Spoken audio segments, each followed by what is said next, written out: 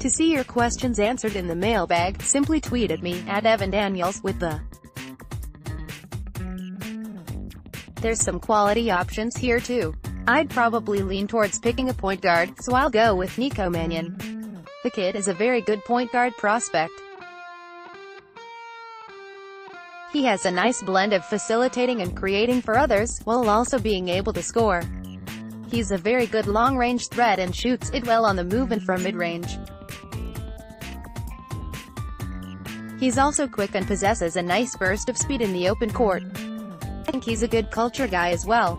He seems like a good teammate, and players seem to genuinely enjoy playing with him.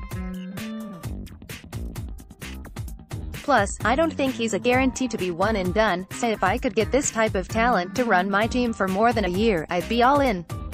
Keon Brooks, where does he go? David Wood, @DavidWo6986989, March 4, 2019. Variations of this question were asked on Twitter more than any other. The truth is, I don't know where Brooks is going. If I was forced to make a guess, I would lean towards Kentucky, but Brooks and his family have done a good job of keeping their choice close to the vest. While there are more than 3 finalists, the only 3 that I think have an inkling of a shot are Indiana, Kentucky and Michigan State. Brooks's decision will be aired live on CBS Sports HQ on March 15th. Who did you switch your CB off of to Foggy for Lester Quinones? Nathan Jolly, @Nathan Jolly, March 4, 2019. My original pick was to LSU, and honestly they could very well still be the school. But Quinones seems much more open than he was in the early fall. At one point, I thought he was a done deal to the Tigers. He's taken official visits to LSU, plus Maryland. He went back to Maryland earlier this week. Was also recently told that Quinones was working to set up a visit to Memphis. Michigan, Georgia, Ohio State and most recently Indiana are also involved.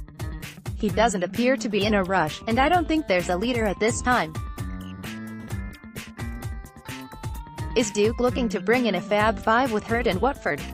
Jay Feezy, @OlaFeezy321, March 4, 2019. This question was asked a number of times, so let's have at it. I have a crystal ball pick in for Matthew Hurt and Duke. I don't believe that Hurt has made his choice, but I like Duke's current positioning.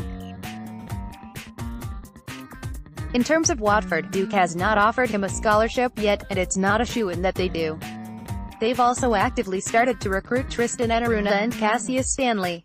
Another name to watch for Duke in 2019 is RJ Hampton. A source close to the Hampton camp said it was 50-50 on reclassifying, but assuming Duke loses Trey Jones they'll have a need for another guard in 2019, so could see them ramp things up there. Will Illinois get a visit from Christian Brown out of Oak Hill? Austin Goff, @_Goff1, March 4, 2019. Recruiting changes on a daily basis, but as of today it's not looking like it.